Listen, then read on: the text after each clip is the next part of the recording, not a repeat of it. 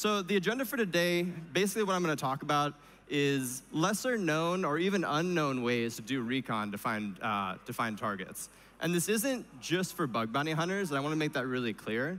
If you're part of a blue team or you're part of a red team, or basically in any position where you're committing code, this might be really helpful to discover some assets that you might leave out in the open for anybody to find, and more specifically for me and Ben to find. So recon stands for reconnaissance, if you don't know. What I like to say is that hacking, it's a skill, and recon is an art. So finding the little things other people don't want you to find. And on the right-hand side, or left-hand side, if I'm pointing up here, we can see all the different things we're going to be covering. So a really quick overview. Why do we do recon? As a bug bounty hunter, why would I care to spend extra time finding about the asset? And the answer is pretty simple. I can find a bigger attack surface to try and poke at. I can also go and I can find more bugs based on that attack surface. And as we know, more bugs equals more money, and more money is just more problems. It's science. So the most common way of doing recon in the past has just been brute forcing. And what this means is that you might have an asset, let's just say it's hackerone.com, and then you just brute force that asset. So you're just looking for subdomains, you're looking for any files or folders that are included within the website.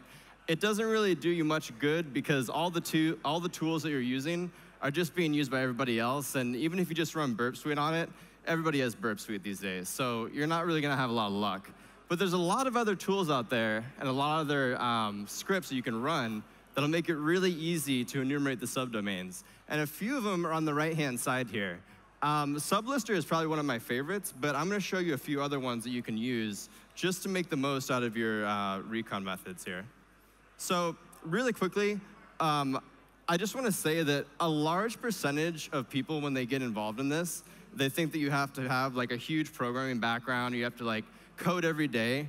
I literally took 2 semesters of programming in college, and I stopped because I was just so awful.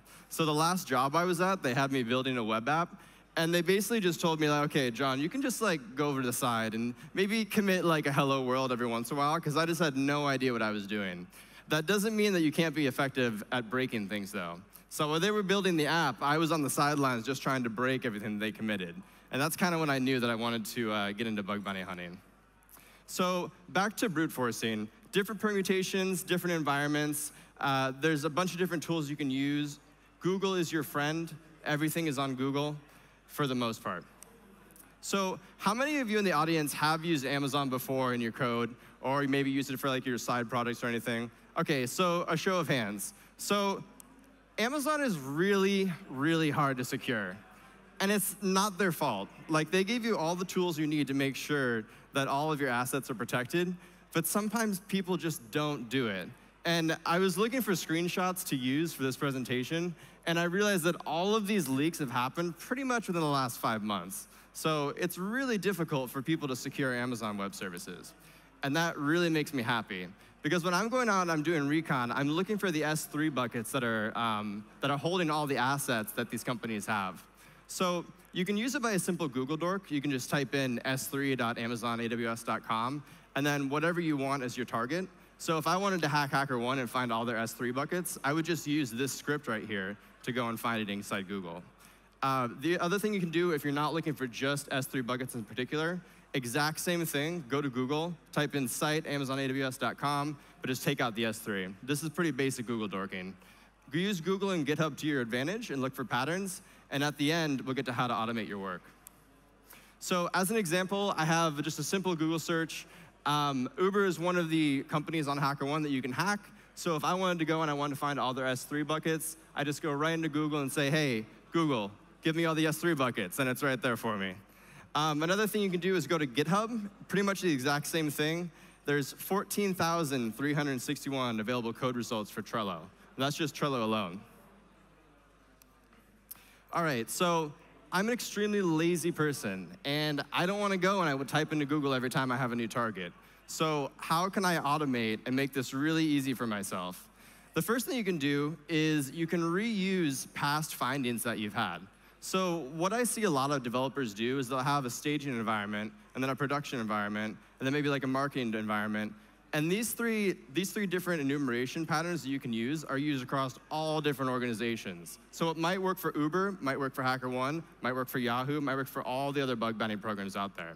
So I take a list and I put it in a Word doc, or excuse me, a text editor, Sublime Text, don't throw me off stage.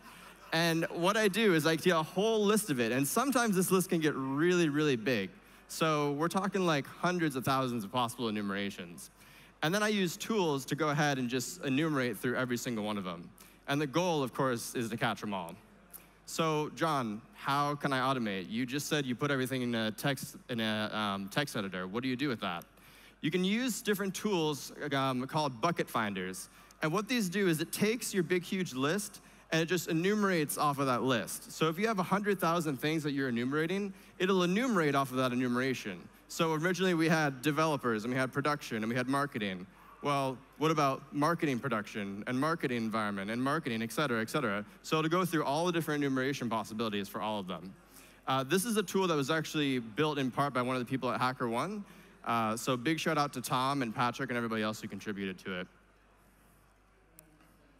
All right, so let's say that you go through all this process and you found something really juicy.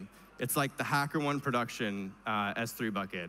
And you're feeling really good about yourself because you just found every single thing that HackerOne uses to run all their web services. Well, this is a slide where everything can go wrong.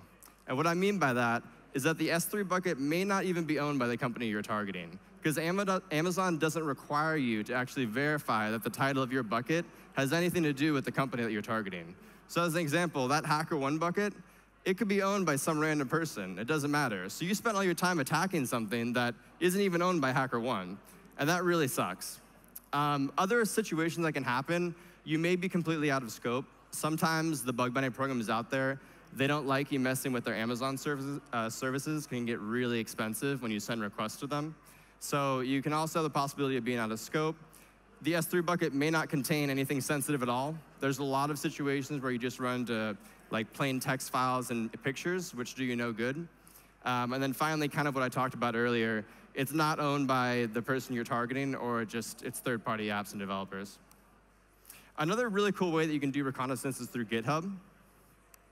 And GitHub Recon is pretty similar to what we talked about in Amazon, where there's different environments that they're going to use before they push to production. And GitHub is a gold mine for snippets of code that never really make it till the end. So you'll have like half-finished snippets and half-finished API calls and endpoints all over the place, and it's amazing to dig through and find ones that they don't want you to find. I found everything from secret keys to internal credentials. There's basically database backups with database keys in GitHub. There's domain patterns that you can use, not only for their internal domains, but for external domains as well. It's literally a treasure trove of possibilities that you can find. So here's some examples of reconnaissance keywords and search strings you can use. So a really good one is that if you use the company that you're trying to target and then API key, you'd be surprised how often this one works. So essentially, the API key that's supposed to be kept private entirely, it's just publicly on GitHub because somebody committed it, or it's in their commit history. Another surprising one that you'd be really amazed that works often is just put the company website and then password. Who would have thought? All the passwords for their internal organization, all the passwords for their emails. There's one time, and it's the only time I've ever done it, but I typed in company.com and then routing. And it was obviously the bank routing number. So that was a weird one, and why would you put that in your code? But you know what? I don't ask questions, I just get bounties. So the GitHub reconnaissance works really well, and the reason that it works really well is because when you find something good, it can be worth a lot of money. And there's been multiple situations where Ben and I have gone through entire GitHub profiles for hours just to find that one snippet of like leaked FTP credentials, and that nets us a really good bounty. You can also use Google. As I said before, it's one of the best search engines for this type of stuff. I've sometimes used Google instead of the actual GitHub search just because I find it's more accurate. Your mileage may vary. But there's a lot of possibilities. And as you can see in the upper right-hand corner, this is all the recent vulnerability reports that we've submitted to different companies that just has to do with finding the credentials on GitHub. So 1, 2, 3, 4, these are all critical. You can do the math. There's also a few other GitHub recon tools that you can use to make your life a little bit easier. The one that I like to use a lot is Trufflehog. And I just wanted to point this out. In their example, like when you're setting up Trufflehog, this is on the main page of their website, those darn Amazon access keys come back again. So Amazon's everywhere, even if you can't even avoid it if you wanted to. Trufflehog uses it as their own example. So please, if you're using Amazon Web Services, be careful when you're committing code, because stuff like this can happen. Let's see. So what could go wrong when you're doing GitHub reconnaissance? There's a few different things. A lot of times when you find a really old snippet of like credentials on GitHub, it's from an employee that doesn't work there anymore. And it's really disappointing because you have no way to verify it because it's usually an internal password. There's old secret keys, third-party apps. Sometimes companies put out like example credentials or like demo credentials to use for a certain amount of time. So those are obviously useless in this regard. And then there's people that are just trying to steal certain parts of like the API and like mash it together. And you can't really tell if it belongs to the corporation or like the third party, and you just have no idea what's going on. That can be really frustrating because they're usually just riddled with bugs, but it doesn't matter because it doesn't belong to the organization. All right, so a few different search engines that I use when I'm doing reconnaissance as well. If you're familiar with like cert.sh or any of those, these will probably be really familiar to you. A really common one that I see a lot is Shodan. And I had to throw this GIF somewhere in there because all the things that he's hacking, you could probably get pretty close on Shodan. We're finding where these things are. In addition to Shodan, there's archive.org, and I'll explain a little bit about how I use that. And then, of course, CertSpotter, which is, it has a great API. So census examples, it's starting to move to a paid model. So right now, if you go into census.com, you can use it. And I think it gives you like a certain number of requests you can make.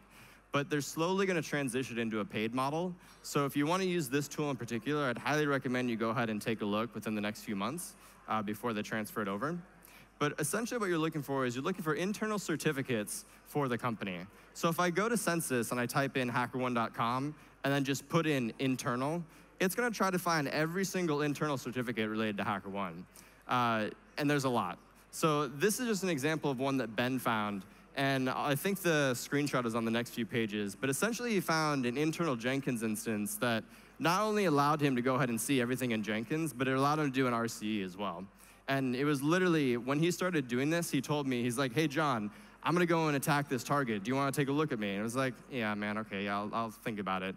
10 minutes later, he comes back, dude, I already have an RCE. I don't know what happened. I'm like, dude, how did you? And Census is the answer. So a few other Census examples. This is basically the target that he found the RC on, Snapchat.com. And you can see on the side here, this is page 1 of 17 of all the results. And that's just for the Snapchat.com domain. All right, so working example. This is the vulnerability he found, the Jenkins open instance. He just threw in his Groovy script, and then he had an RCE. So that netted him a good chunk of change. So Shodan is another really great one. You can find some weird stuff on Shodan, like really weird stuff. But what I look for is mostly Jenkins instances. The different ports you can use are really helpful as well. It's really helpful on Shodan to specify what port you're trying to target, or else you're just going to get a ton of different results all over the place. And as you can see, there's a ton of different other filters you can use as well. If you're just getting into Shodan, they have like promotions every once in a while. I swear I'm not a Shodan rep, but I literally bought it for like $5 for a year. So wait for the promotion if you are, because it was totally worth it. In addition, the person who made Shodan wrote this book, and you can basically learn everything you need to know about it. It's a really powerful tool. All right, so this is literally the exact example of what Ben found. So he searched by host name. He just threw in 15627 at the end for the port, and he got his bounty for that one. All right, CertSpotter. So CertSpotter kind of does the same thing, but the really great thing about CertSpotter has a really good API. So if you'd rather just pull everything related to a domain or a URL, use CertSpotter to do it because it's really fast. You can find corporate certificates, servers, other little things you think the organization will never think you'll find. And just as an example, this is pretty much every single internal Yahoo IP. And all this is publicly available because they use the same corporate certificate for their public certs. And I got my start hacking on Yahoo, not because they had bad security, but because their scope is so big and there's so much potential for you to find. That's basically how I taught myself how to do all this is based on them. So thank you, Yahoo, if you're here. All right, and finally I come to JavaScript files. So JavaScript files are really, really great for finding URL endpoints and comments and secret internal APIs. When I made this presentation, I had to black out the name of the person and the company of where I found this one. But I just got an email yesterday, which basically gives me permission to release my blog about this one. So at the end of my talk, I'm going to go ahead and release the blog on my website if you want to find out who these people were. They were really quick to respond, and the reason and the way that I found this insecure internal API was through the JavaScript files.